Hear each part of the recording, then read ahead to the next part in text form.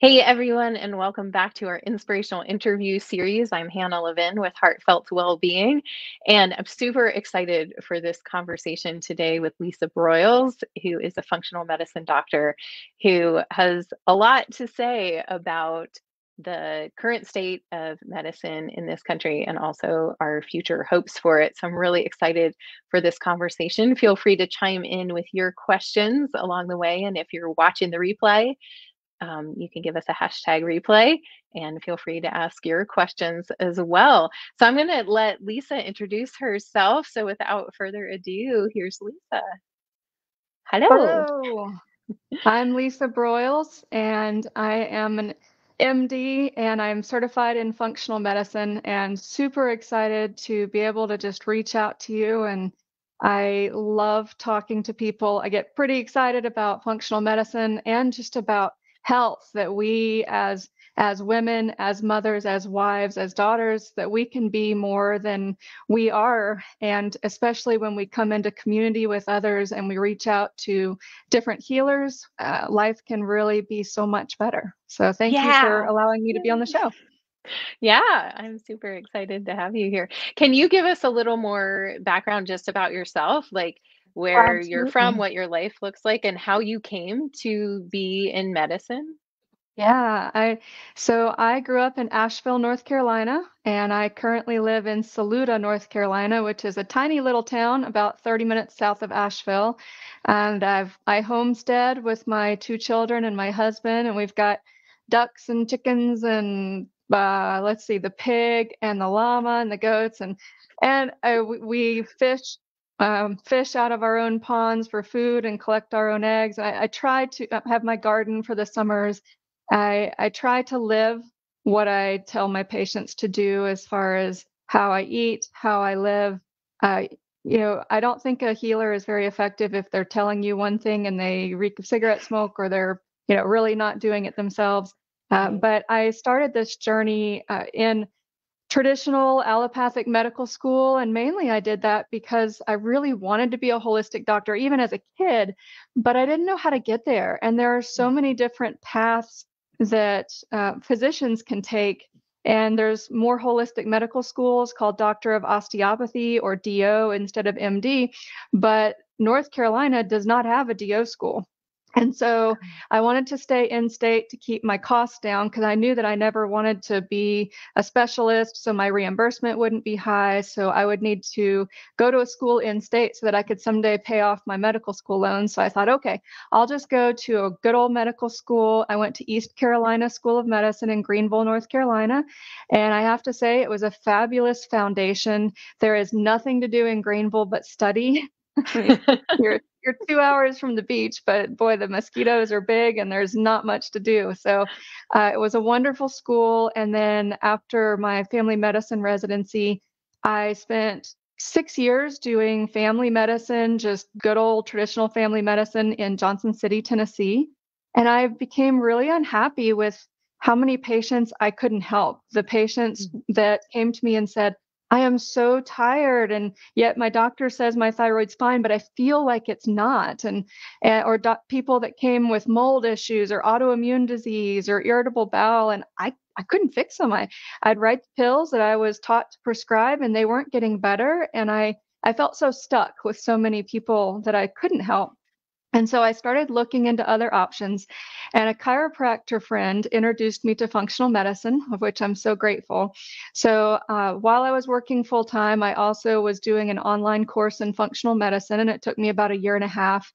Got that done, and it completely blew my mind. I was like, here is the key that I have been missing. This takes those first few years of medical school where I learned how the body works, and it actually applies it. I mean, go figure. That's unfortunately not how medicine works. We are taught how the body works, but then you're not taught how to make the organs heal themselves or give them back the nutrients that they need, or how to rebalance. That's not what unfortunately, American medicine is all about. If a plant is withering, you just chop off the leaves instead of actually giving it water and fertilizer. And so functional medicine taught me, hey, let's look at what is broken and figure out what went wrong in this patient's history. Was there a toxin? Was there an infection? Was there a virus?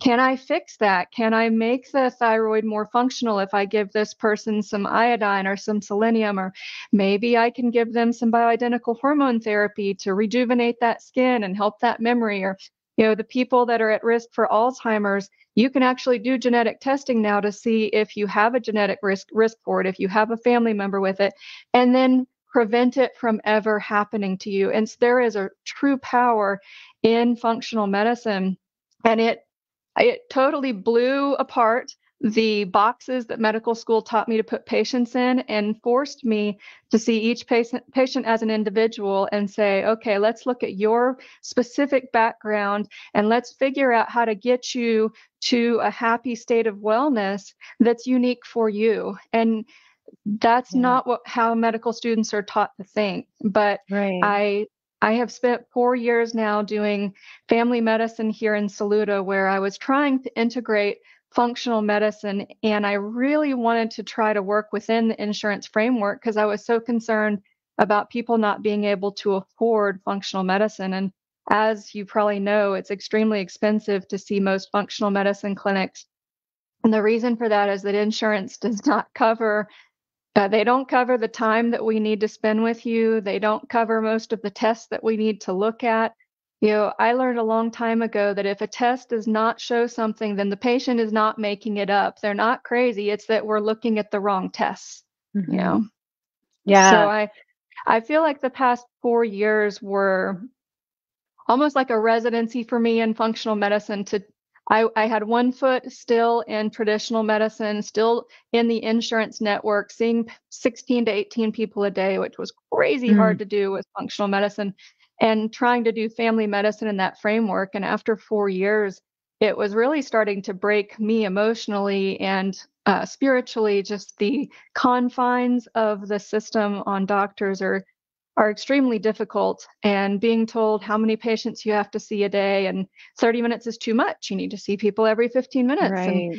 how in the world can you get to know someone and truly help them if you only end up with 5 to 7 minutes with them and then are told you're only supposed to address one issue today and have them come back and reschedule Right. for their other visit? That's not even human. And that's No. what our medical students and our residents are being taught that we're supposed to do.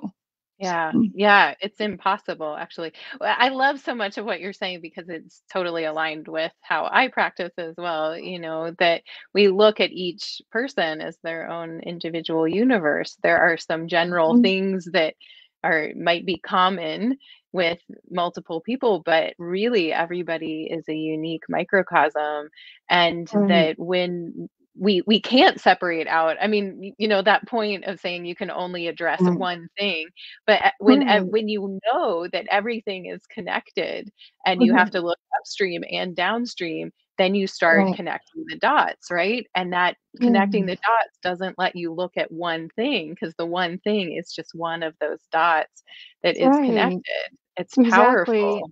Yeah. I try to teach my patients that inflammation is a whole body problem.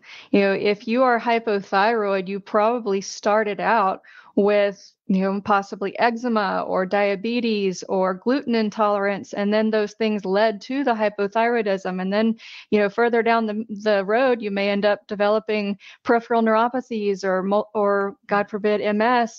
There are progressions of inflammation, and doctors don't understand that, so they can't teach their patients that you Right. have to look at the whole body, and every system plays in with the others to create the whole picture. And Yeah. people ask me all the time, well, doc, what diet should I be on? I'm like, well, that depends on you, and we need to Yeah. look at your genetics and your nutrition and before I can tell you which diet you should be on. Right. So Yeah, it's very individual.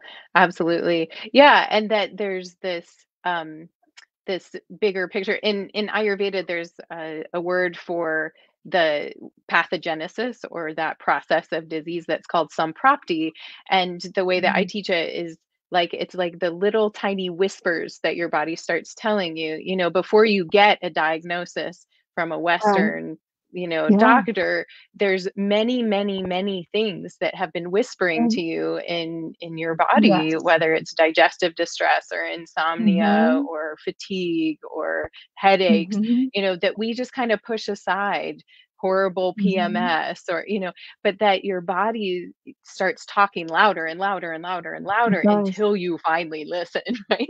And then Yes, we need to back up and say, like, well, when did something start feeling uncomfortable? For many of us, like for me, I can look absolutely. back to childhood for a lot of the Mm-hmm. things that I have now healed in my Mm-hmm. 40s, right? That Right. I lived for decades with challenges. Can you just define for folks who may not be familiar with functional medicine, Mm-hmm. just give us a simple definition of what functional Sure. medicine is? I would love to. Functional Okay. medicine for me is applied biochemistry. It is learning about how you tick as far as I want to know, how many times you were on antibiotics as a child. I want to know what infections you had as a child. I want to know what environmental exposures you have in your work. It's looking at the whole person and taking that and saying, okay, how did that create the disease states that you currently have and the health challenges that you currently have? And then how can we make that right through nutritional supplementation, through fixing hormone deprivations? Do we need to remove toxins? Do we need to fix lifestyle changes? Let's fix the exercise. Let's fix the diet. Let's fix the spiritual aspect of how your body affects your emotions. Functional medicine is about looking at the whole person and creating an individualized plan for your health.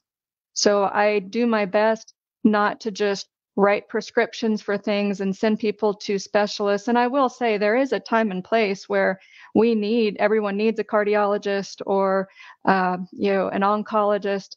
That happens. But so much, like Hannah was saying, if you listen to your body when it first starts to tell you something's wrong, you can catch things and fix them before they Yeah. become permanent. So I love catching people, the younger the better, because there's so much I can do. And that's not to say, even in your 80s, that things can't change. But when an organ has been diseased for 40 or 50 years, some of those changes can become irreversible. Yeah, yeah, it can be challenging. So yeah, like Mhm. looking at the whole system. And yeah, I love that frustration. I really hear it in your voice of like, how am I supposed to only see a patient for 10, Right. 15 minutes and be able to treat them? Yeah. And so many people come to me, I know, with labels and diagnoses, and I'm often like, let's put that aside and I want to know what your experience is, right? Like Hmm. what are you experiencing daily? What is frustrating to you in your Hmm. life? And I do 2-hour intakes with my clients, Hmm. so it's Yeah. like that juxtaposition of like really getting to know. And so many people Right. say, I've never had somebody ask me these many questions, like, you Mhm. understand more about me than my doctor does, right? And Right. so I Yeah. love that you are going there.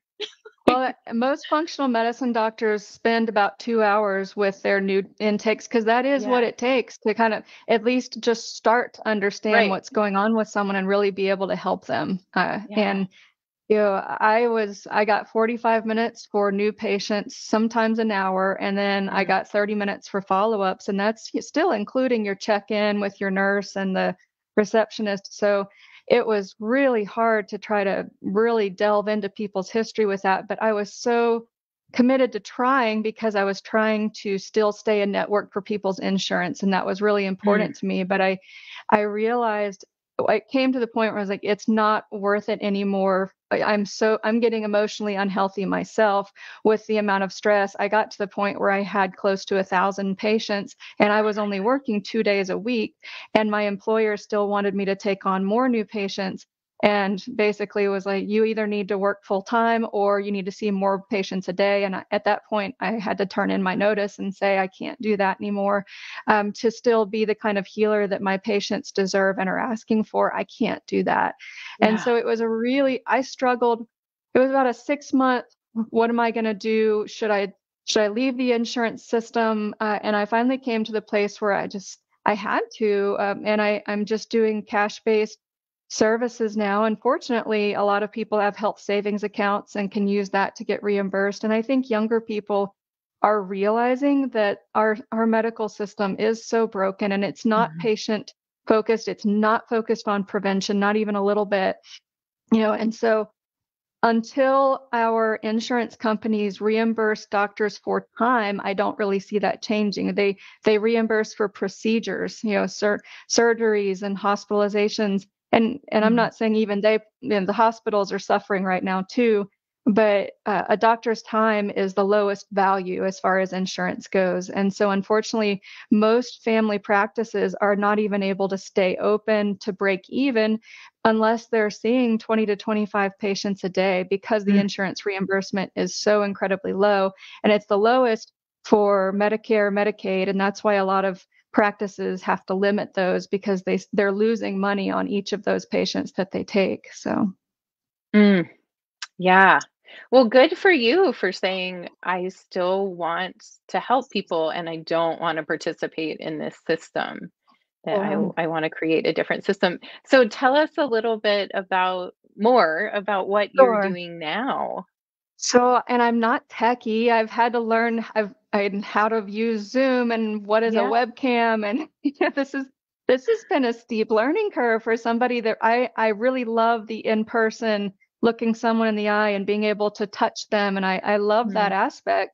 Um, but we do live in the age of the internet, and I had to just step it up and realize I can reach more people if I do learn how to use this computer and it's starting to be fun. And I have to say, as a mother, it is much easier for being able to take my children to school. I've got a 10-year-old daughter and a 15-year-old son, and being able to pick them up from school and take them to wrestling practice or play practice, whatever they have. It's really fulfilling to me as a mother to have my time to work during the day and yet be available at 3 o'clock when my kids are needing me and be able to make a healthy, nutritious meal for my family. I mean, that takes time to not Mhm. just buy at Sam's and throw it in the oven. You have to have time. And I think that our society, I'm glad that women are in the workforce. I really am. But there needs to be a balance for us that it's okay to work from home or to be at home with our children. And that's healthy. And our families need us too. And so I have found that this is incredibly healing for me, just having the balance of still getting to help people through Zoom consults, or if there's people that are local, being able to go to someone's house and do a fun house call. That's really, really, really fun and The meaningful for old-fashioned doctors. me. Absolutely. So there's touches of it, and being my own boss is pretty cool.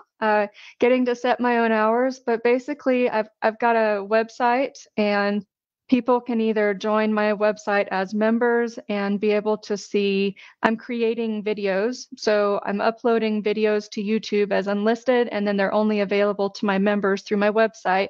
And these videos are my functional medicine protocols for various conditions. Hmm. And I'm going to try to build that content up. I know you've been doing this for a few years, so you probably have a Yeah. lot of content. And Yes. I'm just starting, but I'll slowly build a nice library of content so that if you do need your functional medicine doctor and it's 10 o'clock at night and you just got the call from the health department that you have COVID, you could log in as a member and click on my "What do you do? I have COVID" video. 5 minutes later, you've got all the supplement information you need. So I'm trying to develop that. And my husband is an incredible cook. He's actually an emergency medicine doctor, but he loves to cook.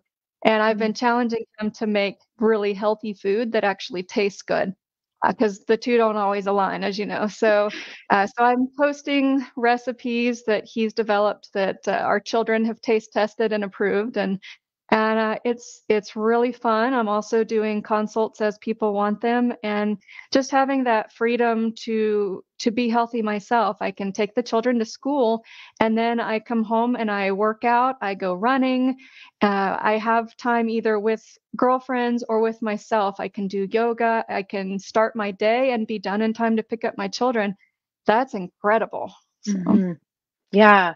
Yeah, I feel like there is, so much pressure in our culture to do mhm, more and to, yeah, like, faster, faster, faster, faster. I was listening to mhm, a podcast, on Sunday about about slowing down. And also, I teach so much about the seasons, and winter is the season of Mhm. rest, right? Right. And how many of us beat ourselves up because we're like, I need to be just as productive and just as motivated and just as driven in the winter as I am in the summer, that Mhm. we don't actually allow ourselves a chance to rest or to kind of pull back and take the long view, like the big picture of our lives, and be like, Absolutely. actually, like, what am I Mhm. teaching my children? What am I, Right. how am I showing up in the world in a way that is not in alignment with what I teach? I think that Mhm. is a beautiful thing. For me too, it's like I get to practice what I'm teaching other people, Mhm. and model what that looks like going to bed Right. early, waking up before the sunrise, right? Like Mhm. these rhythms that we can be in that then help us be so vibrant. But when we're being pushed by specifically a system that's like, Right. you have this label, now you have to show up in this box, it can be really, really Right. challenging. And again, I just Mhm. applaud you for saying, I'm gonna do my own Thank you. thing, and Yeah, thank go for you. it. I think Yeah. as yeah, we all have seasons and Yes. I feel like each stage of my life has been what it was meant to be at that time, and it has taught me good things, and that this is the season, this is kind of a culmination for me of many seasons coming together to birth something new and hopefully beautiful and exciting that I can reach more people, but also model that lifestyle for them and say, "Hey, this is possible and you can be a 43-year-old mother with children and still love your job and your life and be healthy and functional. And this is how to do it." So, Yeah, awesome. We're the 43-year-olds doing this. yes. I'm 43 also. Um, I am curious just to hear your thoughts about, what do you see as the future of medicine? um, We're this is my dealing with a thoughts. broken Yeah. system. Yeah. Yes, we are. And I think that American medicine is moving towards kind of a Medicare for all type system. I think Americans want free health care, but they don't want to pay for it in their taxes. And that's the hard truth. And if you look at um, most of the countries that have a free government type of health insurance, they pay higher taxes than we do. And that goes into that, but they also don't have the lawyer-driven malpractice costs that we do. So, doctors here in America, for me to go out on my own business, my malpractice insurance is definitely my highest monthly cost just to do this. The online consulting is still incredibly expensive in case I get sued. And that's every doctor is so afraid of that it's really driven up the cost here in our Mm, country. So, and I don't know how I don't see that changing anytime soon. The other thing that's driving the cost of medicine up in this country is that it's incredibly expensive to become a doctor. mm, My husband is an ER doctor, like I said, and we came out with $300,000 in loans just from his mm, 4 years. And you add that to my 4 years, and between the two of us, we've got over $500,000 in debt. How can we pay that off? And so your doctors, they spend 10 years of their lives and they indebt themselves, and they're really pushed to their limit emotionally. I remember doing 24 hours of hospital care and then having to see patients in clinic for an additional 6 hours. And by the end of 30 solid hours, I couldn't even think straight, much less hardly drive myself home. mm. And I think it's extremely, you come out of that, it's easy to come out of that damaged Yeah. emotionally, come out bitter, feeling like I deserve a certain lifestyle and a certain, thing in life because I've suffered so much to do this. And that's a really sad place for doctors to start out, Yeah. and so I think that we're going to end up with this free healthcare system that everyone's going to hate, to be honest, because they're going to have Mm, long waits to see a specialist, and expensive medicines probably won't be within their reach. And then there will be the cash system outside of it. And already holistic doctors like myself are being pushed out of the system because we want to spend time with people. And we realize that medicine is an art and a science, and the two can be one. And so you can't put patients in these boxes. And as far as insurance companies go, I'm sure that doctors like myself that aren't going to write every diabetic a cholesterol lowering medication called a statin just because we're told that we should. Well, you should look at good. each person individually, and that's one of the boxes that we are told to put people in, and they're not safe for a lot of people, and so I think that Americans are crying out for a more personalized, a more individualized medicine. And as more companies offer health savings accounts and flexible ways that patients can pay for their health care, I think it will be more affordable to see holistic providers. But insurance, if they would also cover chiropractors and your Ayurvedic healers, if they would help us to afford prevention and massage therapy, we would as a system just save billions in overall costs. Just looking at like pain management alone, insurance companies make opiates and addictive medicines very, very inexpensive. You can get hydrocodone for under $1. It's very inexpensive to Mm, get addictive medicines. But if I, as a provider, am worried about a patient getting addicted to a medicine and I try to prescribe something that is safer, that's not addictive, it's often not on their insurance plan or too expensive, mm, unaffordable. That should not be. And so yeah. those things need to change, but I do think that the model is moving more towards a cash-based fee for service. So, Mhm. Yeah. It's wild to be like, whoa, we're in this interesting time. And I also think that there are more and more people that are interested in looking at alternatives, functional medicine, integrative medicine, Ayurveda, yeah, Chinese medicine, Tibetan medicine, right? There's all these other things coming to light, you know. yeah. I As see people, Ayurveda and yeah, becoming more familiar to yes. people. Yeah. Yeah, as providers and as people, we do need each other. And I recognize I am part of a network of healers. I am certainly not the be all end all, but I am one piece. And, I don't know Ayurvedic medicine, but I rely on someone like Hannah for that. And I don't know Mhm. acupuncture, but I rely on those specialists. And so I think to truly help patients, we have to say, hey, go to your chiropractor for this, come to me for the nutrition or see the functional nutritionist and let me point you in the right direction, but let me do the genetic testing and the history and kind of get you started. But we all need each other. You need your friends, you need your family. Now is not the time to be isolated. And I'm just so excited to be able to share with people, there is help beyond what medicine has been offering, and more doctors are hearing patients say we want more. It just Mm. takes courage to step outside of that box. So, Yes. Yes.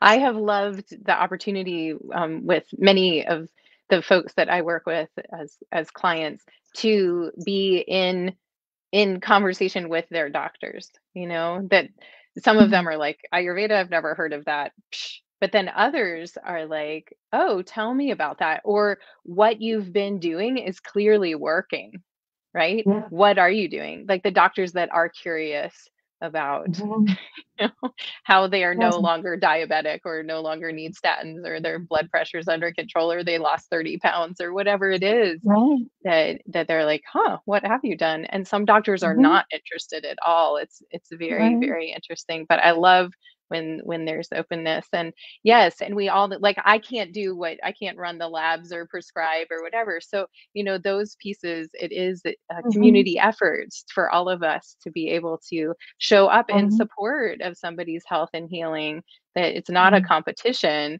it's a like community net. Like we gotcha, Yes, right? Like we right, can all support you together. mhm, Yeah. yeah, Well, thank you so much, Lisa, for being here today. It's been such a pleasure to talk with you, and thank congratulations you, on your new start in 2022. And we'll post your website with this thank you, interview so folks can find you if they're interested in connecting with you further. Do you want to say anything wonderful. else? Well, I just want to say thank you. Thank you to my friend that is in your uh, Yeah, Amy. Vitality Circle, Amy Wood, for introducing me to you, Hannah. And I'm just so thankful to reach out with other healers and join hands together to be able to make people well. So I look forward to helping anyone that needs me and to talking again. So thank you, Hannah. Great. Yeah, thank you. Really grateful. And yeah, let's be in touch. We'll see you All right. Thank you. All soon. right.